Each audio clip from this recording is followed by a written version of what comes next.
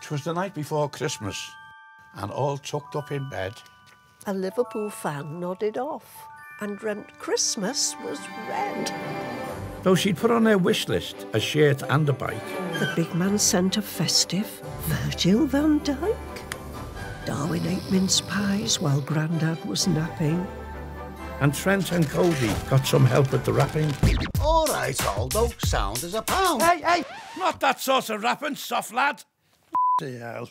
Hot chocolates kept the whole team toasty, and the midfielders delivered more presents than the postie.